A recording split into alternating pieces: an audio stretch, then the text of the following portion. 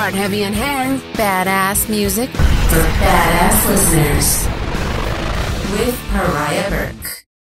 Hey, this is Tracii Guns from LA Guns and Sunbomb, and you're listening to the Hard, Heavy, and Hair show with Pariah Burke. Rock and roll. Tracii Guns, who gave his name to the band LA Guns and earlier Guns N' Roses before Slash joined as lead guitarist, rose to the top of the Sunset Strip music scene in its early 80s heyday and has never slowed down since.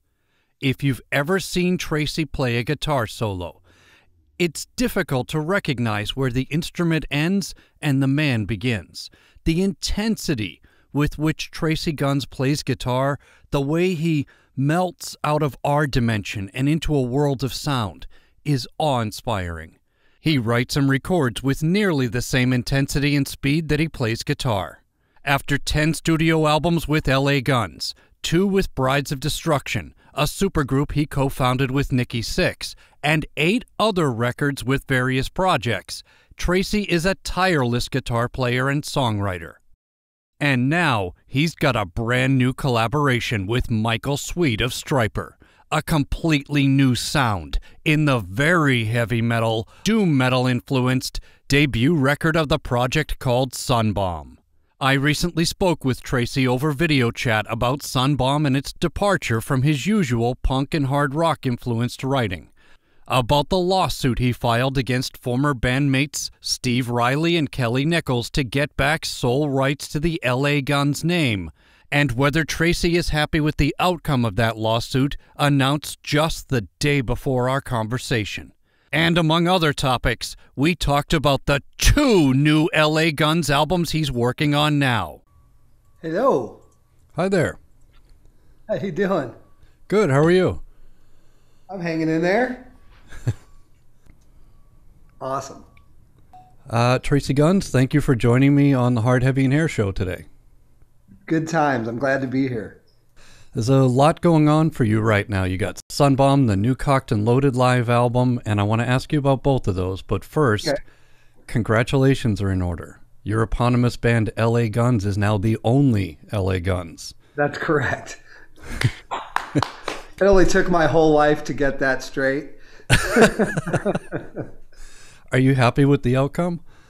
Yeah, I mean, I got what I needed. It wasn't cheap, Oh, I'm but sure not. We live in a weird world. That's all I can say. But yeah, I'm very happy with where we're at now. Good. So you and Phil Lewis were plaintiffs in the suit. Does that mean you both share ownership of the LA Guns name? No, but I have generously offered him 49% of the name as my partner in life, creating all this great music over the years. And he truly deserves it. I mean, he's been the voice of the band, whether I've been there or not at times, so he's the one that's really carried the torch this whole time. And, nobody deserves that more. So that means that, when we die, his kids get, 49% of everything. Well, that's cool. Yeah. Yeah, carry on the LA Guns legacy. That's right. So lawsuits like that can often take years, but you filed in January 2020, and you settled 15 months later in April 2021. That's right. Do you think it would have been over sooner if not for COVID? No. I had to keep making decisions, every step of the way, because we were suing like 13 different entities. There were people that were putting my logo on T-shirts, for example, and selling them, that were deals that were made with the other guy, that were all fraudulent, so it was very complicated. And I could have taken it further because, another part of the lawsuit was this question of royalties that none of the band members had been paid for years, starting in like 1994, 95. including one of the guys that's in that other band. He had never been paid. But the deal is it would have cost X amount of dollars to take it that far, do the audit, all these things. And then what's the return on that, you know? And that guy's got no money. So it's like, So I had to, like, you know, think long and hard about certain decisions, you know, of like, well, you know, if we spend this kind of money, we're not going to get any money back. And then, so what's the point of wasting more time? And then that would have taken a lot more time, you know, because they have this process called the discovery process. And right. That's where lawsuits could definitely take years, you know, going through all these, what would they be? They would be accountings that, you know, just don't exist, or, you know, people pretending they don't exist, or these things, and you got to dig deep, and it gets timely and expensive. So ultimately, at the end of the day, where it ended up and what I settled on makes the most sense, you know, for everybody. And is the royalties all worked out now, so that going forward, everybody who should get paid is getting paid? Yeah, unfortunately, a lot of that stuff, you know, those royalties were on album and CD sales, you know, and those don't really exist anymore, you know. I mean, but I mean, yes, things have been redirected to where they're supposed to go, but, you know, that part of the business is kind of gone, so that's life. Yeah, well, that part's unfortunate, but I do congratulate you on getting this settled and behind you and being able to move forward. Right on. Thank you very much. Do you think there would ever be a chance for reconciliation with those guys in that other band? No, there's not even the slimmest chance. And there's a lot of reasons for it. You know, one, the musician guy is the laziest musician in the world. And then the other guy's too old to play the new stuff. So it just couldn't ever happen, you know? Can I ask who's the laziest guy in the world? Kelly Nichols.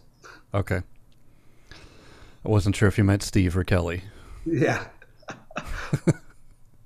I'm not being a dick. It's a fact. You know, after those guys, you know, Kelly quit, and I started playing with guys like, you know, Rudy Sarzo and Johnny Martin, Nikki Sixx, you know, these guys that are real bass players. It's just like, whoa, you know, what was I thinking, you know?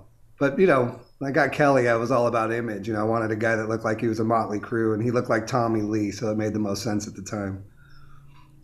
I see. Yep. Oh, I made a lot of bad decisions. I'm not saying I'm perfect. Sorry, let's turn this down. Brides of Destruction were... Yeah, that was my band with Nikki. And, you know, interesting thing about Nikki, you know, Nikki takes a lot of slack for not being, you know, a talented bass player. But in fact, he has an extraordinary amount of talent as a musician. You know, he, I'll never forget this one day. I came into rehearsal, and a couple of things really struck me as interesting. I'll stick to this story for a second. And he goes, "Tracii, write the longest riff you could come up with right now." And the riff was so long that it was in two parts. You know, it was kind of like this Black Dog kind of thing, and then, you know, into like a La Via Strangiato kind of thing, you know, just like, you know, forever going, right? Yeah. And I showed it to him in two parts. I go, okay, here's this first part. And he absorbed it instantly. Like, I could never play it again. You know what I mean? It was one of those things, like a total mess of notes. And then I showed him the second part, and he fucking played that thing from start to finish, you know, like 128 notes, you know, and I was like, wow, man, you know, that was amazing. And he goes, see, I can play, you know, kind of thing. But then another thing that was really interesting about him, which was really humble, and those two words, you know, Nikki Sixx and humble don't go together very often, but, you know, when we first started playing together, he asked me, he said, what's a really good way to learn more about the bass? You know, and I'm like, well, you know, you could get DVDs at Guitar Center and, you know, pick some styles and, you know, learn your stuff. And he did. he went to Guitar Center and got some DVDs, learned, one was blues and one was like, heavy rock or something. And he just did it. He was so interested in being a great musician, but very shy about it, and very, like most, students, because that's what I do mostly now is I teach. We're all scared of the instrument. You know what I mean? So it's like, ugh. So to have like some kind of security blanket, like a teacher or something like that, really helps. But Nikki's really talented guy.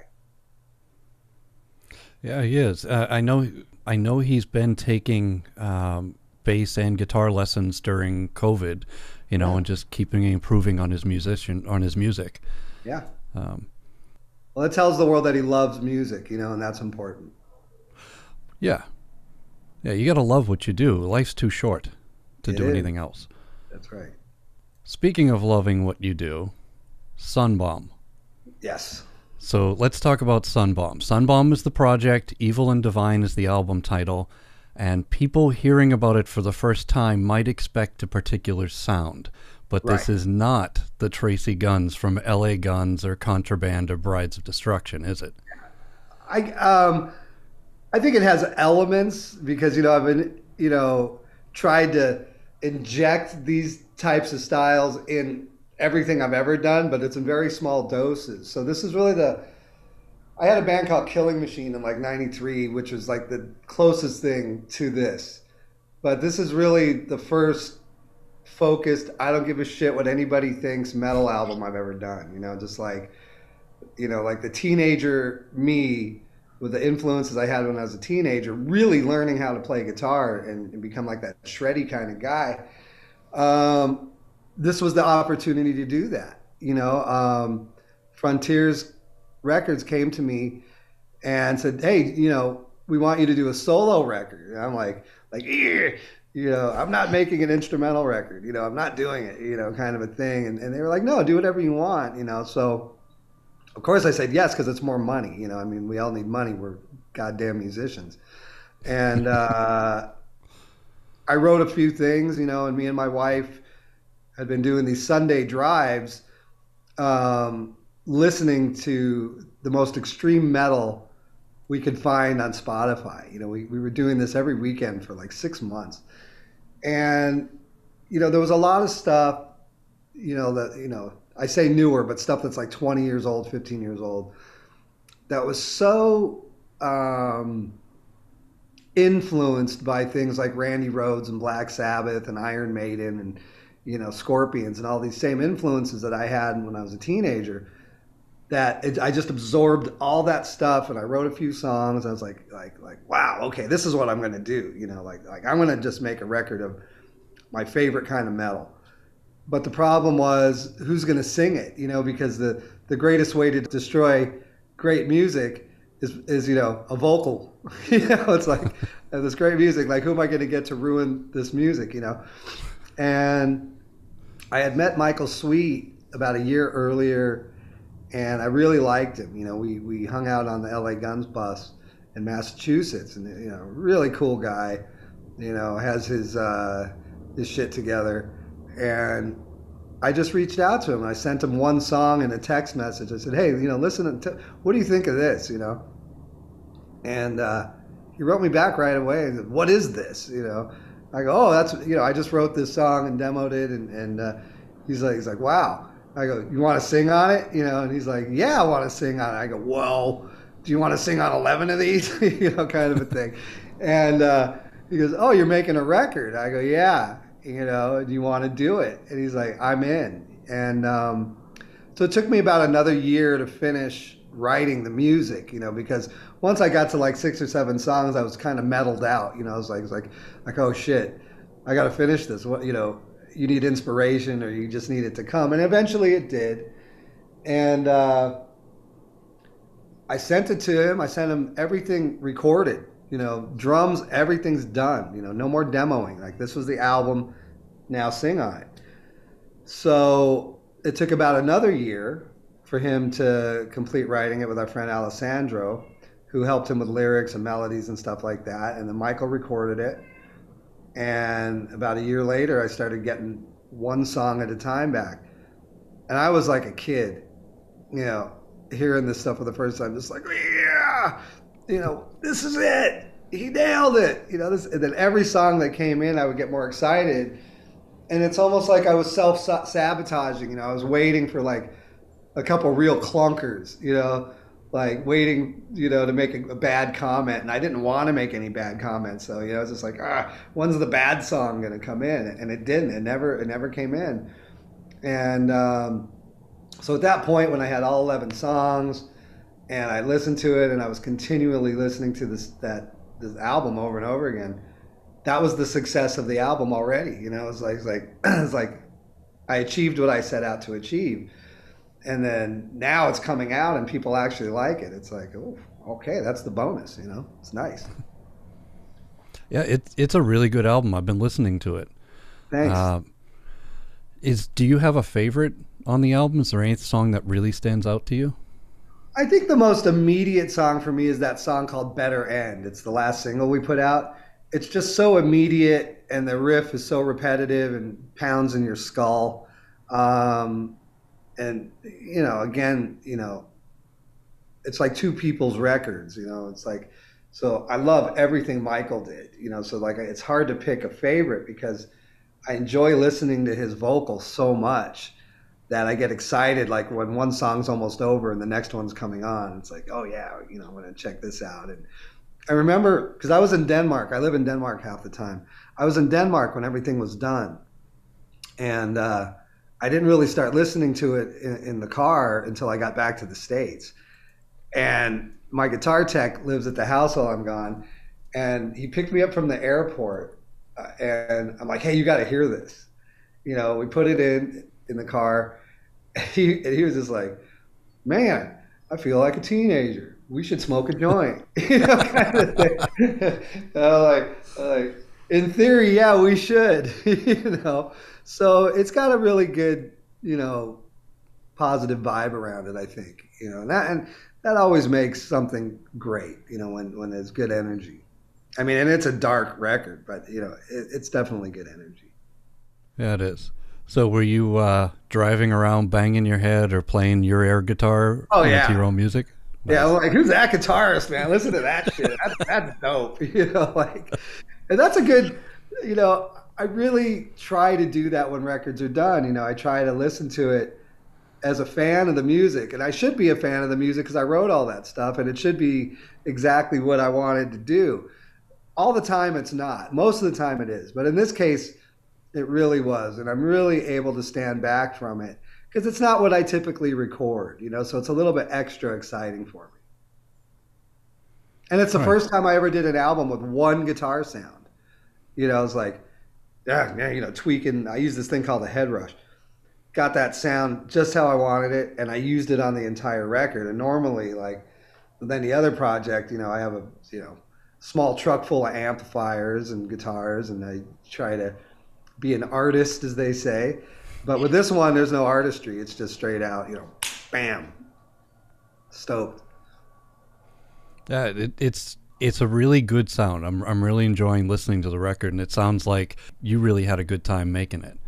Big time. And I'm glad that translates to your ears because, you know, it's funny.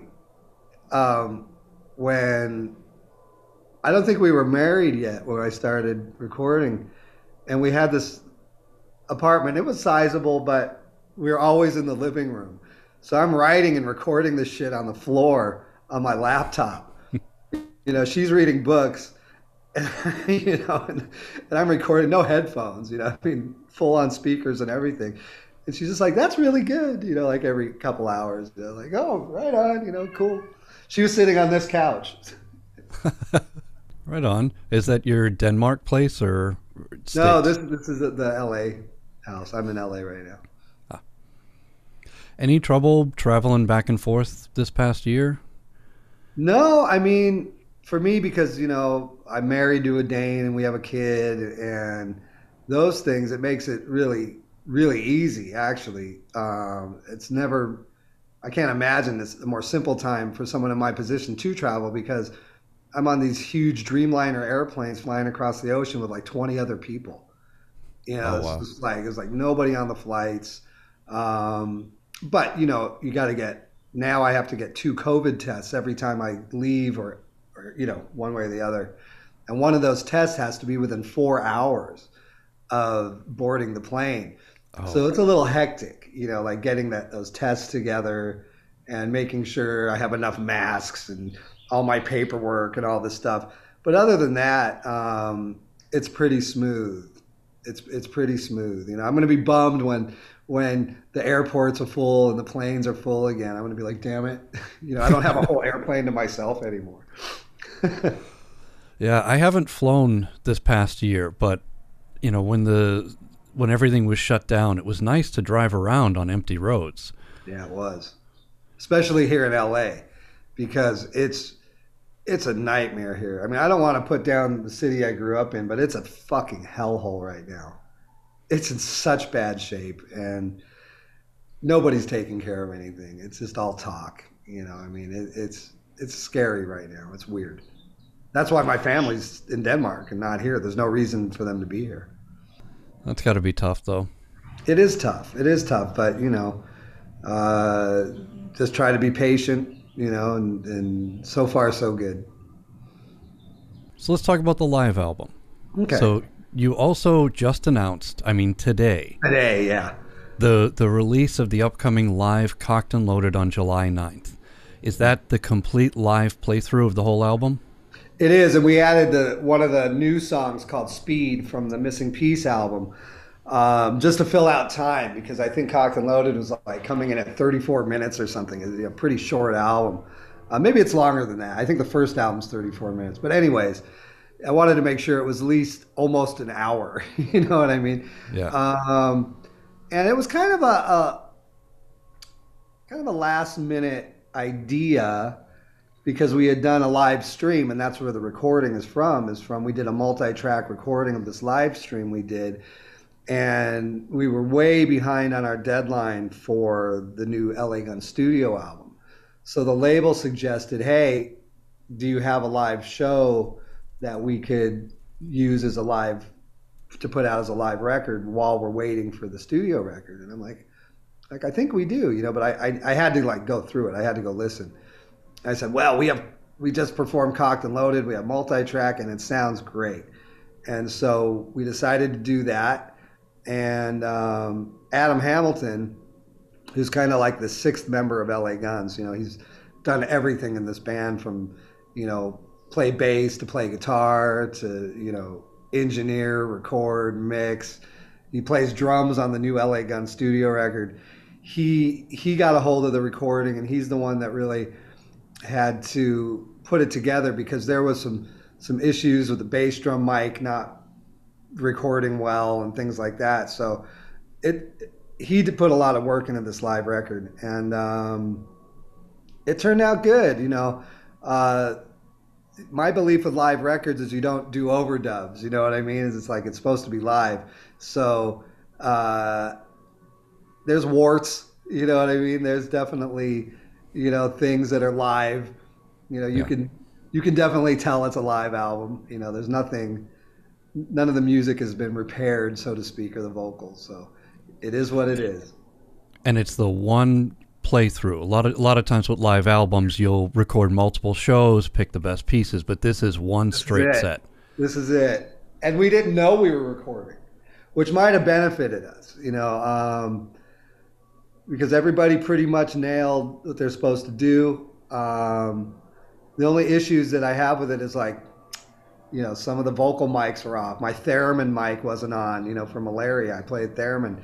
You can hear it because it's bleeding through the other microphones, but it, you know, we didn't have control of certain things in the mix. But, you know, it's still better than, you know, a tape recorder bootleg for sure. I'm actually looking forward to that album. I was at the concert. I was one of the online viewers. Nice. And it looked like you guys were playing well, but Veep did a really bad mix on the online. They did. So I'm really looking forward to hearing what it sounded like in the room. Exactly. You know, that was the complaint from almost everybody, especially for like the first 3 or 4 songs, it was really bad. So there was an idea to put it out as kind of like a DVD thing too, but now the way it's mixed, the sync wouldn't really line up properly, and the original audio mix is terrible. So, but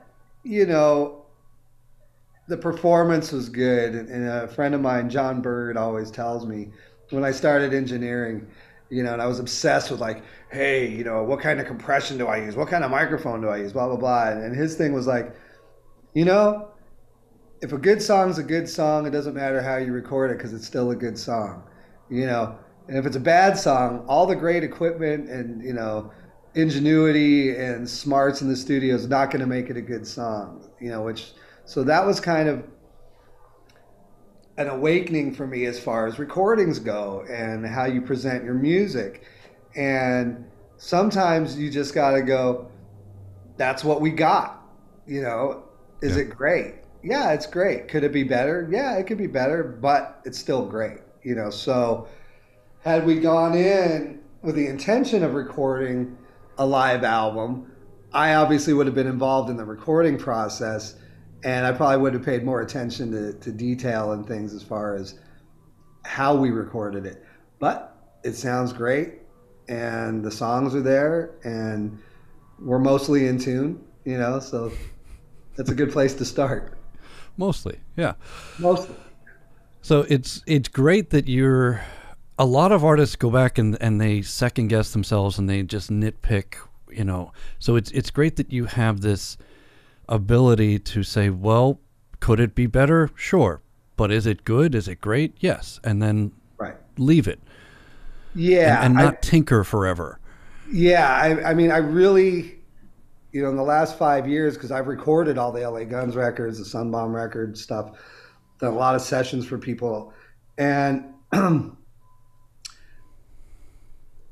when something feels good, when something's coming back through the speakers and it feels good, that's it. You know what I mean? I'm like, because of course I could overdo it, and do it over. But once it feels right, that's it. That's the threshold, because at that point, once I go past that point, then it becomes a little slick. It becomes a little bit, too perfect, which is not my style. It's not my style to be, super glossy, super, just clean. I mean, that's kind of the signature of LA Guns, is that we're a dirty sounding band, So once something feels right and it has that feeling, that's when I stop and move on to whatever the next thing is, in the project. So certainly with a live record with LA Guns, and we've done a few. I think this is probably the third real live record we've done, and they've all been approached like that. It's kind of like, hey, let's throw some mics up, and let's hope everybody does a good job. And it seems to work out, and people enjoy the LA Guns live records from the past. So I think for LA Guns fans, this is a treat because it's LA Guns. It's cocked and loaded. It's our biggest record. Our most popular songs are on there. So there can't really be anything bad about the project. No, and some of these songs you've never done live before. Pretty much. I'm trying to think. Because, Cocked and Loaded was such a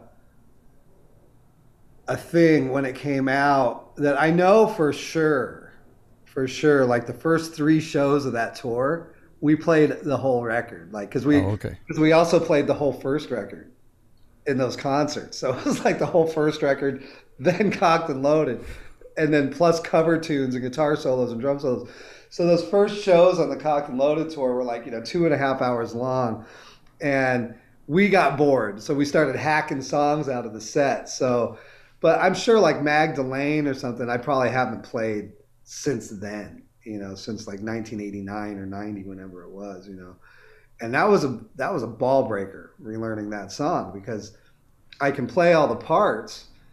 But then when I play to the original recording, it's like twice as fast as I play it. So when it comes to the solo, it's like, my old bones, like, but I got it, but I practiced that one a lot before we even got to rehearsal. It was tough. Oh, that's interesting. Yeah, it was interesting for me too. It was like, shit, I am getting old. Wow, I mean, you've had a lot of music between way back when and now, so yeah, so I'm really looking forward to hearing that. Good. So July 9th, that'll be out. Okay. So tell me about the new studio album you're working on. Can you tell us anything about it? Yeah, it's done. It's turned in. That comes out November 12th. It's called Checkered Past, and we actually released a single off it a year ago. We had one song finished, and it's a song called Let You Down, and everybody loved the song so much, and nobody knew what was going to go on with the pandemic, that the label and management, we decided to put something out, because it was done. It was so different and so cool. And we got a huge response to that song. I was like, wow, okay. So with that in mind, with, having this kind of like different thing that we did and people really loving it so much, I approached the rest of the record slightly differently than normal. It's like I was more careful to include some other things that have that feeling, that kind of emotion behind it. Because Phil, he's really good at the slow stuff. Like he can really phrase, and that melancholy emotion that he's really good at doing happens if I write the right kind of music for him. So there's a little bit more of that on this record. Of course, there's still what LA Guns fans expect, the really hard-hitting, punchy, riffy, kind of Aerosmith meets Van Halen meets the Yardbirds kind of thing. But it's more diverse than the last two records. There's just more music, and with all the time, I had to think about it and write, and I had more time to be more interesting. So, I know LA Guns fans are going to love this record. It's really cool. Right on. Well, that's good news. I'm looking forward to that. Yeah. When you released the song last year, I thought maybe it was just a non-album single that you're putting out. So that's cool that it's going to wind up on Checkered Past. Yeah. That's the thing. That was the big discussion. When the lockdown really happened, it's like, wow, we released this song. How could we put a song on a record that the song's going to be almost 2 years old by the time the record comes out? But everybody was in agreement. It's such an important song. It has to be on a record. It just can't be this thing floating out in space. So it's on there, and it fits in with the record. And that would have been a deciding factor too. And I just wrote this completely different thing, and it was such an oddball, then it probably wouldn't have been on the record. But there's other things that are similar. Okay. Yeah.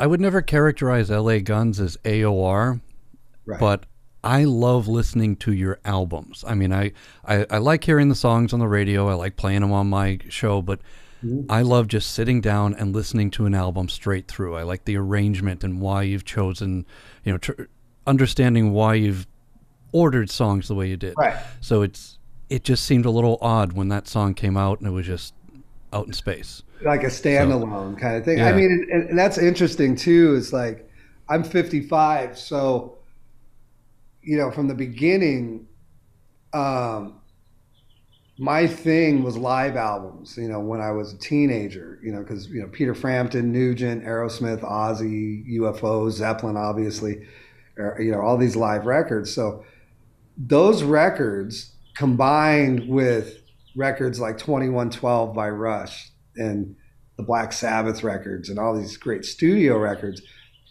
albums mean way more to me than individual singles,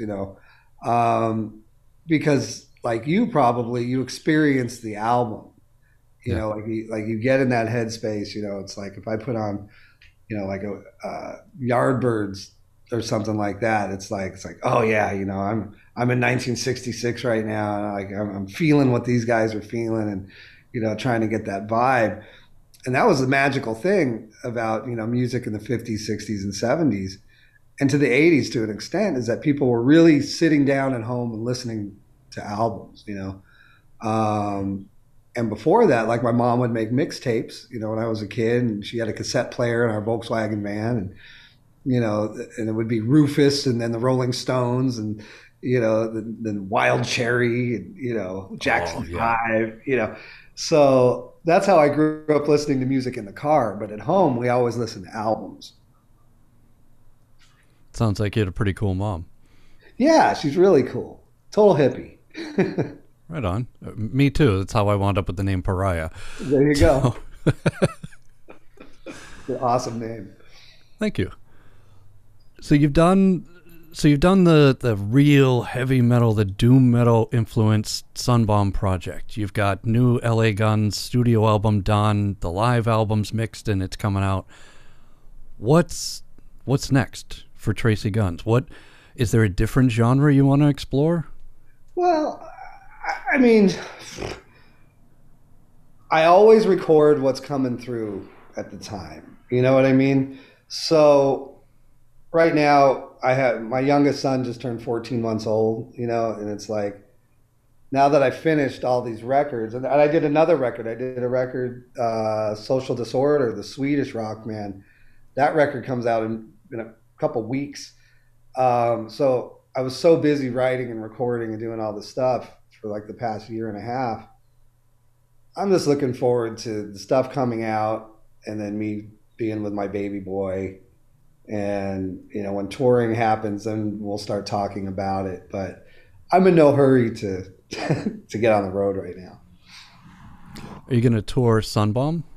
No, there's just no time, to do that, because Michael's also in Stryper, and they have a new record coming out as well, and but I mean, in the honest reality, if Sunbomb were to become something that was so in demand for some reason, which we don't expect, and there's a lot of money involved, then adults make decisions based on those types of things. But I just don't see that happening right now.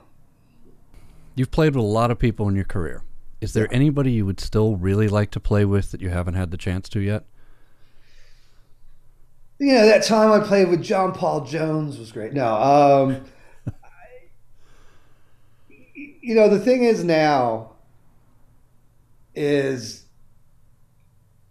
recording and songwriting and putting music out is easier, these days, to get together with people. So, I mean, sure, there's a lot of people from the past that, I'm always open to working with, the people that really came to the table, and had the energy to do it. Like Ricky Rocket from Poison, we had this thing called Devil City Angels, and he was so great to work with, man. Like he was so enthusiastic, had so much energy, kind of an overthinker, to a point. It's really made it fun. Rudy Sarzo, even Nikki Sixx. I mean, I would love to write and record music. But again, it's time. I mean, it's just finding time and being excited about doing something like that. I mean, I might feel differently in a year after I haven't had any commitments. That's the thing that's nice right now. I have no musical commitments, other than I do have a musical commitment. Jack Russell's doing a solo record, and I'm going to play all the guitar on that record once the songs are written. So that's a commitment. That's the only commitment I have right now, and who knows when that's going to happen. So. Oh, I'd like to hear that. I've always been a fan of his voice. Oh, he's amazing. It'll definitely be Zeppelin-y, I promise. Yeah, he just I think the very first Zeppelin cover I heard or maybe the first one that I took notice of and liked was when Great White did the Immigrant Song, and it was just amazing. Amazing. Yeah. I mean, he's authentic, when it comes to Robert Plant, he really is able to channel that soul and that bluesy feel, which really comes from Elvis Presley. I mean, Robert Plant is like a perfect hybrid of Steve Marriott from Humble Pie and Elvis Presley, and when you understand that, it's like, if I were to sing a whole lot of love, I'd be like, you need cooling, baby, I'm not cool. Oh. You know what I mean? It's like, you can really understand Robert Plant. Like if you go, okay, he's got kind of Steve Marriott's voice, but he phrases just like Elvis, and because that's what he was into, Jack Russell really gets that. He really understands Robert Plant and Led Zeppelin music, which I'm obsessed with. I've always been obsessed with it, and that's why I started playing guitar in the first place. So I'm curious to see what that's going to sound like, me and him. And we talked about doing this for almost 20 years now, so again, it's on Frontiers Records, they put it together, and I think it's a great combo, we'll see. I recently talked to Connie Bloom, who said he played of the Electric Boys. Okay. And there was this tribute in Sweden for royalty and for Jimmy Page, and Connie had to play Zeppelin in front of Jimmy Page. Oh shit! Yeah, he was telling me. He says they decided to do a medley, and they changed it up, and they did a lot of very different ways to do it. And he says, as soon as we got off stage, we went straight to the bar, like very fast. And he goes, and then I get a tap on my shoulder, and this big guy says, Jimmy Page would like to talk to you. And Connie thought, I'm going to get beat up by Jimmy Page. Right. But Page appreciated the performance. That's, God, what a compliment, right? Yeah. Amazing. Yeah. I get it. So, yeah, I don't want Jimmy Page watching me play.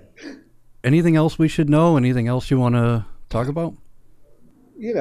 I don't want to overload anybody's brain with Tracii Guns music. It's like plenty of it. It's all enjoyable, and I hope everybody just checks it out. That's it. Right on. And so what we're checking out is the Sunbomb album, which is out May 14th. May 14th, yep. Then the live Cocked and Loaded recording, which is July 9th, and then Social Disorder, is that? Yeah, Social Disorder comes out around the same time as Sunbomb. And then Checkered Past, the new Studio LA Guns record, that's November 12th. All right, well, Tracii Guns, thank you very much. I wish you all the success in the world with the new albums coming out. Thanks. Appreciate you coming on the show. Okay, man, we'll talk again soon, yeah? Yeah. Okay. Thanks. Have a great day. Remember, to hear the music discussed in this interview, stream the on-demand Hard, Heavy, and Hair show at pariahrocks.com. That's PARIAHROCKS.com. Also hit pariahrocks.com to stream or listen on a radio station near you. The regular 2-hour Hard, Heavy, and Hair show with me, Pariah Burke. Hard, Heavy, and Hair is your weekly dose of hard rock, heavy metal, and hair bands from the 70s, 80s, 90s, 2000s, 20-teens, and today, including the latest new releases, your old favorites, and deep cuts and rare hair, along with rock news and trivia.